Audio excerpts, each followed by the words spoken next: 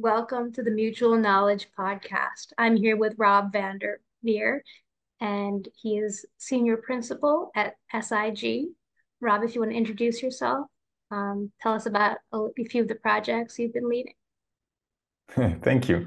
It's great to be here, Zoe. So yes, I'm Rob. I live just above Amsterdam in the Netherlands. I work for Software Improvement Group now for 12 years. I am from the AI software industry, where I began in the beginning of the 90s as a data scientist, a programmer, a hacker, a CTO, a CEO for many years, and then I became a consultant. Now I help clients all around the world with AI, security, and privacy mostly. And I contribute to OWASP, to OWASP SAM. We founded OpenCRE.org, which brings together all kinds of security standards into one resource, and the OWASP AI Security and Privacy Guide, which also contains the AI Exchange, in which we gather AI security experts all around the world, trying to open source that whole discussion, feeding into important new standards by ISO and for the AI Act. So, and these days, AI is so hot. I was doing it long before it was cool. So now it's, time to make up for that. It almost feels like that. Wonderful. Yeah, I mean, cheers to those of us doing things before they're cool because we're actually passionate and interested. So I know that you've been working on many projects that bring together various areas of expertise and various standards, as you've mentioned. So specifically for the AI security and privacy guide, what inspired you to combine AI security and AI privacy in the same guide? Yeah, good question. There's so much overlap already for software systems when it comes to security and privacy. Yeah, I mean it's hard to draw a line, and especially with AI, there's so many things involved that it is essential, I think, for engineers and for security professionals to know about both aspects. And it's more efficient and more clear to treat them just as one topic and try to cover it all. Well said. Well said. Yeah, it really does overlap. Kind of always has. It's not specific to AI systems that it's been an overlap. Um, yeah, well said. Um, the privacy by design principles, speaking of privacy engineers. So similar principles such as minimization and storage limits are really important in designing any system securely and with privacy in mind. So what are some ways in which implementation of these techniques are unique when it comes to AI systems versus other systems? Yeah, data minimization, you mentioned that as an example of a principle, is of course a privacy principle, but at the same time, it's a security principle, right? I mean, even if it's not personal data, you want to minimize what data you collect if it's sensitive, if it's company secrets, for example. You also want to minimize where you send it to, and you want to minimize the time that you keep it. So these principles apply to IT security in general, and in particular for AI systems. This principle is important because AI is data intensive. So we're dealing with personal data in many cases with AI systems, and minimizing them is super important because the attack surface is very big. In normal systems, we're dealing with personal data that are in the system in production, if the system is live. With AI, we're also dealing with personal data in the engineering environment. Data scientists need to work with real data. This is different from conventional systems. And because they work with real data, we need to take all kinds of countermeasures in the development environment by segregating, by access control, by proper encryption, much more than we normally need to do in engineering environments. So data minimization has a larger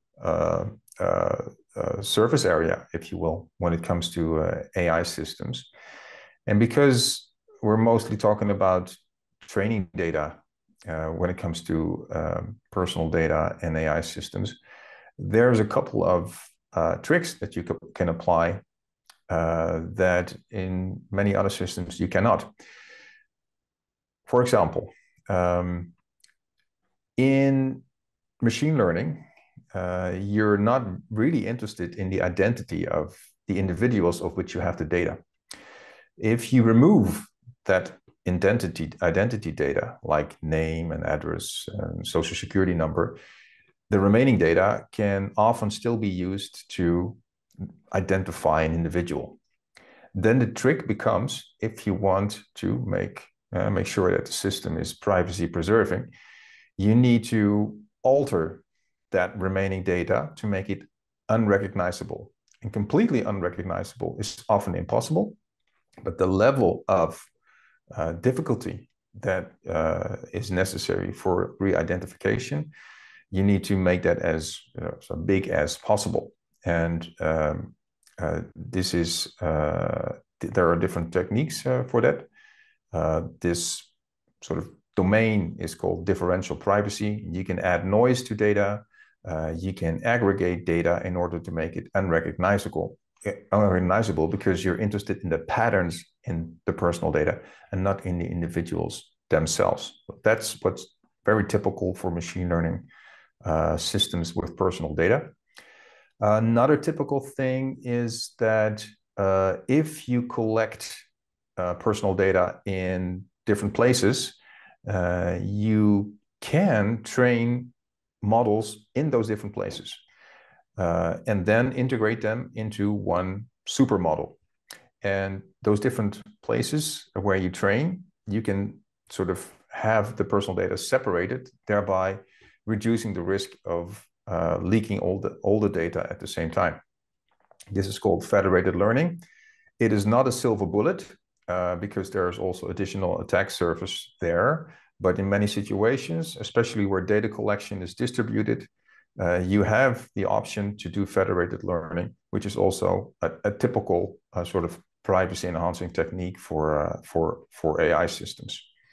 Well, these are sort of unique strategies when it comes to personal data and analytics. Interesting.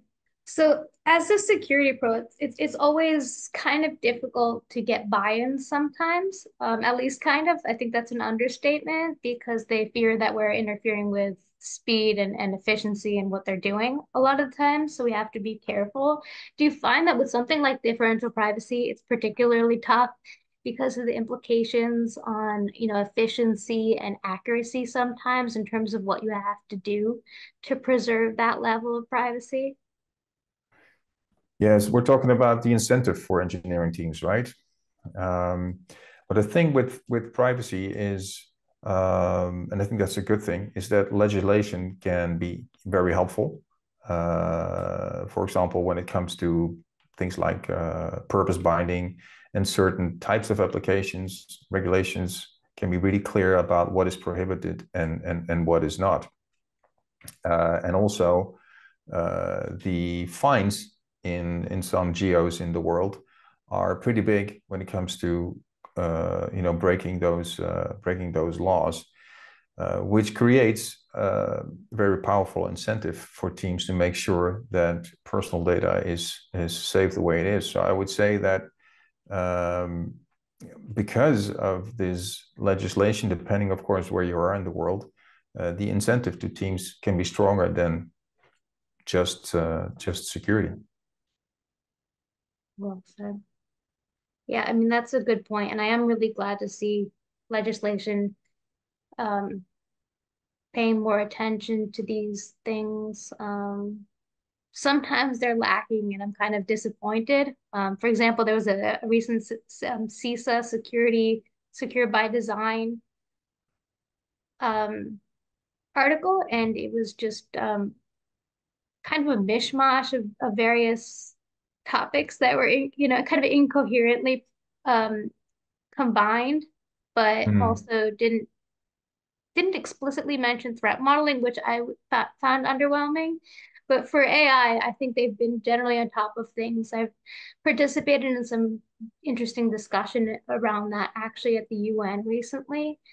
And with all the things that all the discussions that have been going on in the UN lately, at least within the cybersecurity discussions, everyone was aligned that hacking is bad and we need to collaborate internationally, we were in, even where there have been, misunderstandings and miscommunication and disagreements in other aspects of politics. So Yeah, very good point about legislation. It's very good to see. It's obviously super important to have these complex discussions taking place across stakeholder groups around the world, various areas of subject matter expertise being involved and drawn upon. So I'm very, very grateful for that. Yeah, I mean, it's good to see the incentives aligned as well, coming back to that. I concur. The thing is still that the expertise required to identify and apply, the countermeasures for data scientists, that's something that needs work. I mean, there are many, many guides out there that tell you what you can do, but how exactly? We're getting more and more tools, thankfully, to support there.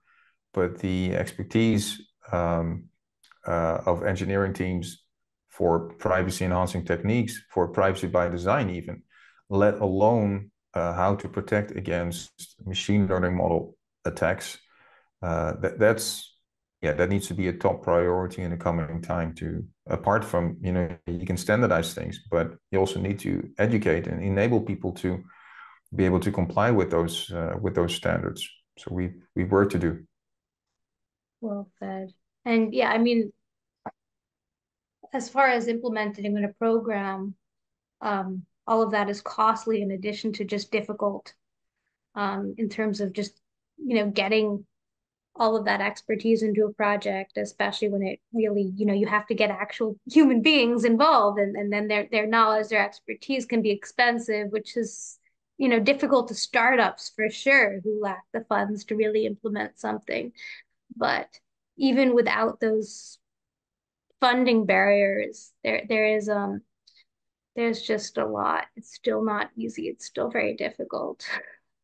So yeah, I mean, so cheers to you for solving the hard problems. It certainly keeps us occupied, right?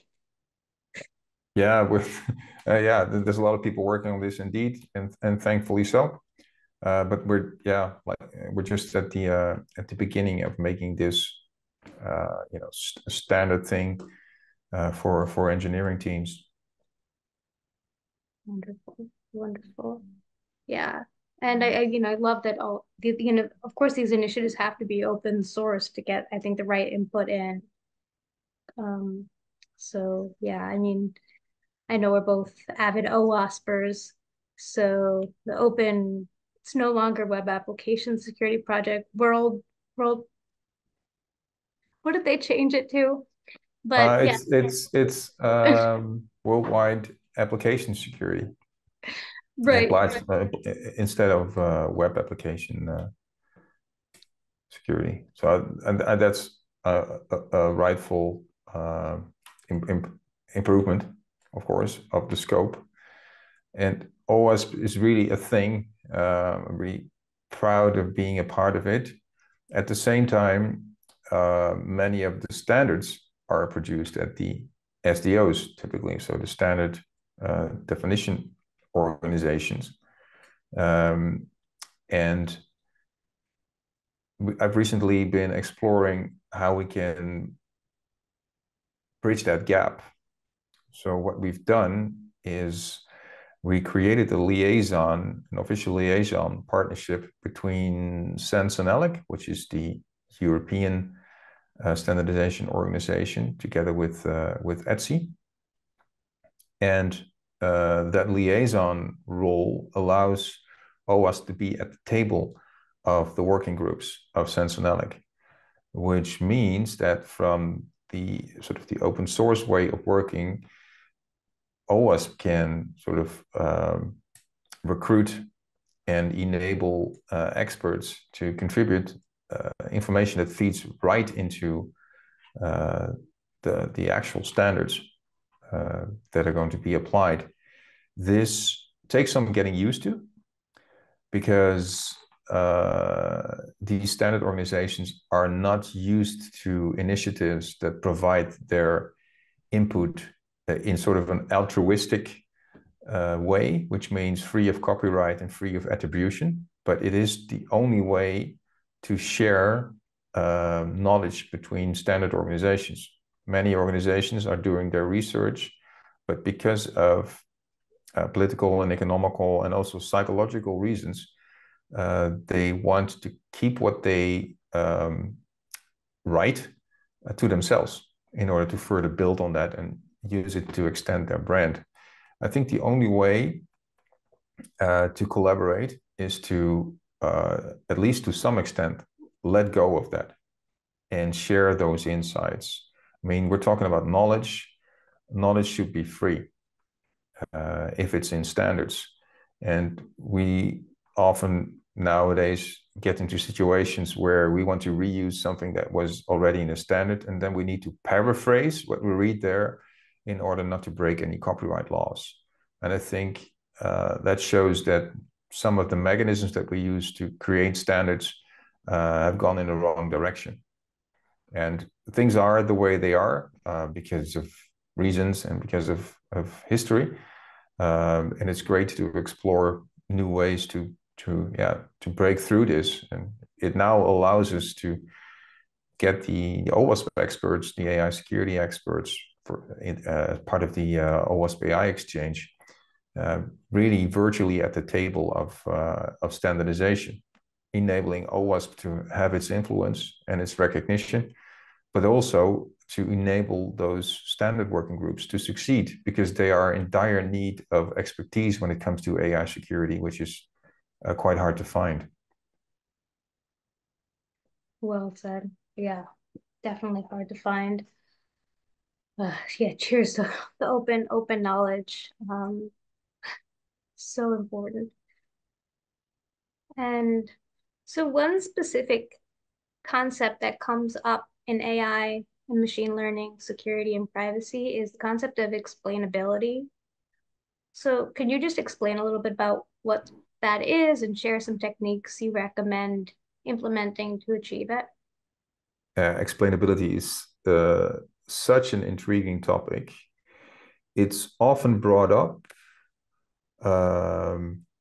when people not per se mean, I want an explanation. They mean, I want to gain trust. I want to trust this AI system. That's often the goal. The explanation is not often the goal. The exception is when you need to understand what needs to change to get a different outcome. So let's say you're applying for some funding or a loan, and the system says no. Well, then you want to preferably to get some explanation of why, and therefore what you need to change in order to get that loan. That's an explanation that is helpful. Other explanations are more to gain trust, and many attempts to provide such an explanation are actually flawed. And the better alternative is to perform tests on an AI model and not to see if you can get any explanations that make sense. Why is this? Well, often these models have a way of looking at the world that is not the way that we look at the world. You can ask for an explanation, but if the system then says, well, yeah, we took your weight and then we multiplied it with your age, divided it by 16, and that is larger than your income, so you're not getting the loan. That's the way the model works, but it's nothing that we can work with. As a matter of fact, we would even dismiss this model because of this weird explanation that we don't understand. even if tests would show that this model would perform great, better than any human, better than any alternative system. Which means that explanations can be deceiving, because models often work in different ways. There are methods that make an attempt. One method is creating a shadow model. So you create a model using a different algorithm based on the input and the output of an existing model. And you make sure that that algorithm is more readable than the existing model. So let's say the existing model is some complex neural network architecture, and then you train the shadow model, which is then a decision tree. And then you can show to people, listen, start with the age, and then it divides that into 65 years and older, and then for that category, and then you can break down how it makes the decisions. Often, the shadow model is much less accurate because the algorithm doesn't allow the detailing that the original algorithm uses. Second, often the shadow model reasons in different ways. So you're not getting a real explanation of how the original model reasons, just an approximation. And third, again, the way the model reasons is not how people reasons. People create concepts that resonate with the normal frame of reference. Machine learning models don't have to do that. They build their own world when they are training, which makes them simply harder to understand. So explanation there is also a big challenge.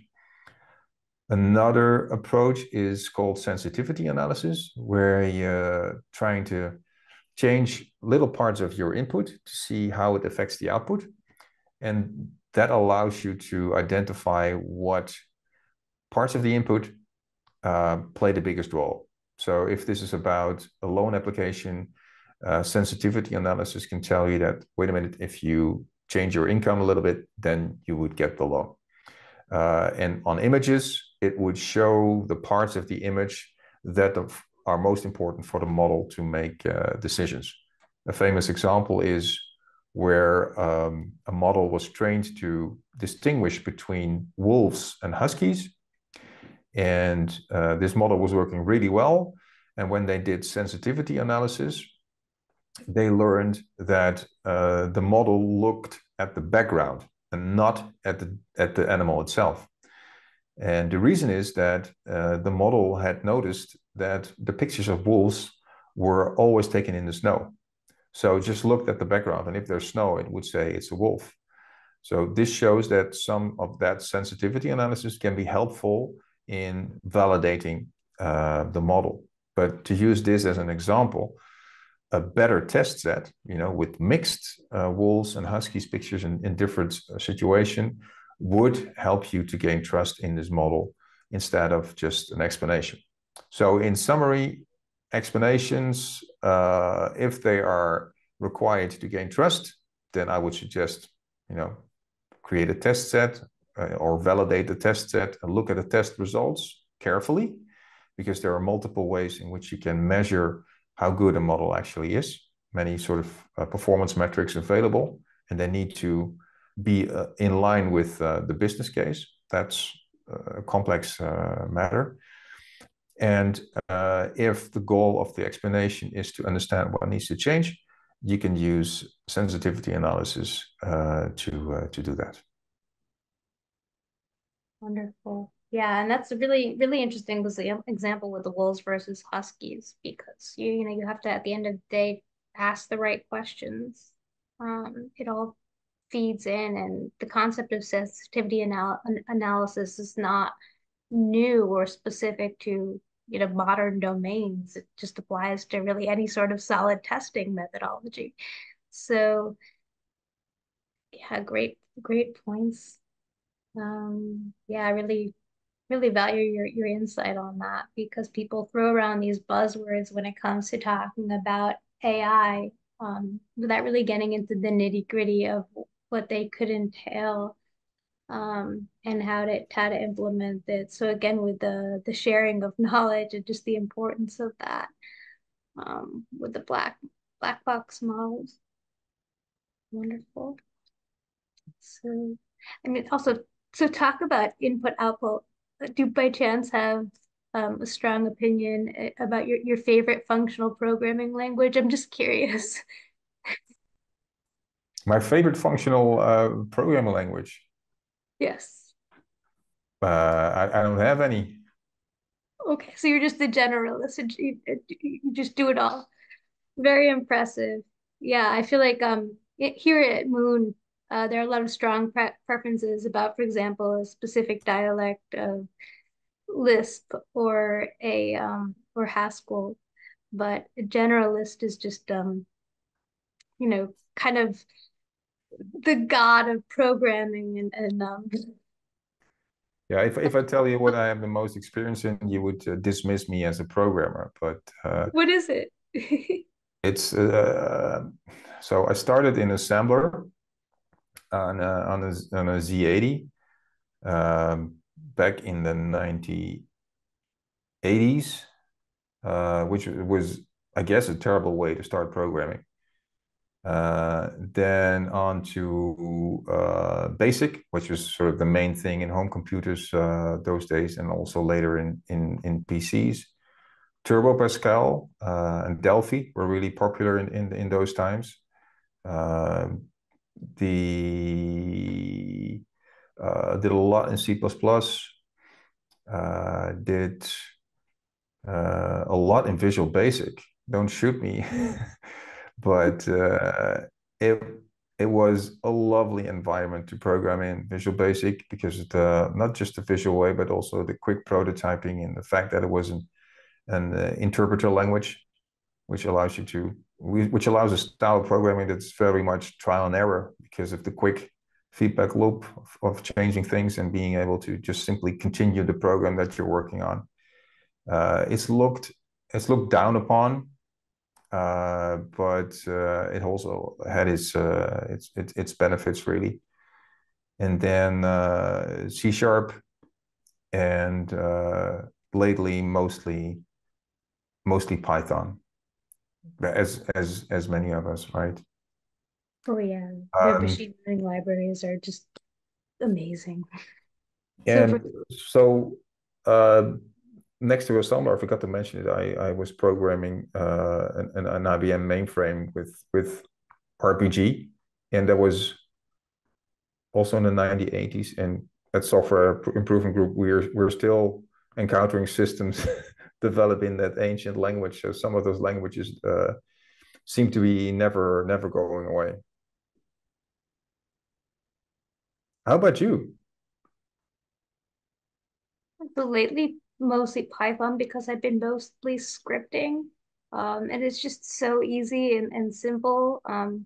Libraries for everything. I think really everything that I personally have been doing lately, um, or at least most of it within blockchain can be done in Python. Um, well, maybe half, more than half probably actually right now. Um, with machine learning, definitely mostly Python. It's just all kind of readily made. I've been dabbling in Haskell and learning more Agda, but I haven't been using that extensively. That's been more kind of experimental and research based right now. But I know that our team members use a lot of Haskell, or some of them, and some use Goebel scheme, which is a flavor of scheme that was developed by a friend of our chief scientist, and our chief scientist has been a core contributor as well. I contributed to the docs, but that's pretty much the extent of that so far for me. But it's a very nice, I mean, in general, scheme, I guess, kind of makes sense, if you will, and is interesting. So, but I'm well aware that it's not very common, especially now. But it's functional. Quite literally, it's functional. Well, but yeah. So, but it's interesting to see the parallels, especially when you're thinking about security. I know when you're thinking about something from the adversarial point of view, you're thinking about um, ethical hacking, you're thinking a lot about security through obscurity, for example. But when you're thinking about the security of a given programming language, you want to think about security through clarity, which sounds like the opposite. And I suppose it kind of is, but being able to specify exactly what you're doing, apply formal verification, and various checks, especially when it comes to blockchain and AI as well, being able to properly prototype and use a prover such as Agda. Um, I find and the tooling is getting more and more extensive. I only recently realized, for example, that have an in-browser version of Agda, so you don't even need to install it. Um, and those little things just make the developer experience so much easier. It really improves things now, especially when it comes to if you're just prototyping, do you necessarily want to deal with all the dependencies and system maintenance and everything? I mean, if you think about it, when you're just exploring something, do you really want to deal with all those security risks? Mm. I mean, when you actually have to do these things and not just for the purposes of learning or doing research, then it's hard enough. It means enough to kind of avoid those things, but especially when you're doing research, um, the more you can do with those practicing and learning and playground tooling is just it says a lot. I'm sure that That all. brings me to Hmm? sort of an observation, and I'm interested in your view into this. So experimental environments where you're doing research and trying things, especially machine learning, those environments often suffer from software engineering issues, lack of documentation, lack of testing, lack of maintainable code, because the goal is to get a working model or a working system, and that's it. And the assignment typically is not create a system that can be easily maintained and transferred to another team. And this is what we see a lot when we work with clients who have AI initiatives.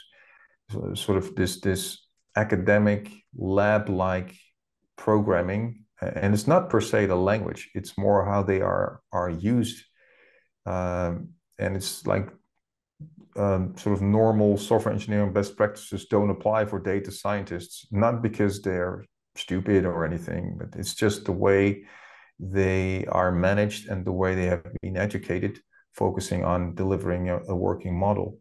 But sort of, yeah, ignoring, if you will, what also needs to happen, which is create a scalable, reliable, secure, maintainable system. Have you also seen this happening? Yeah, yeah. I think the way you talk to researchers is definitely different. I've been involved in kind of the research computing realm, and the way you talk to that about security or really anything or handle system administration, for example, is very different than in a production environment for these reasons. Um, maybe so because even the research computing that I've done has not been within academia, I've definitely had to be more creative than I have for production oriented projects, just because it's you know there's no clear path and it's not really an existing job. Even at universities, it's Mm. the role of research computing facilitator is relatively new, and now there are working groups around it. But especially when you're doing it on your own, you just rely on what those people are those experts in that niche area are saying, and then you try to apply it without nearly as many resources as a university would have. Although they also lack funding, lack resources, in their own ways. It's just kind of get a little bit creative, but especially when you're building systems from the ground up that involves the researchers and the R&D of behind the product. It's interesting, and yes, it's definitely different. Um, Yeah. so yeah, So I'm we're curious. almost out of time, I see. Yeah, Zoe, this is thank you very much for inviting me and having this chat. thank you. And yes, keep in touch and thank you again.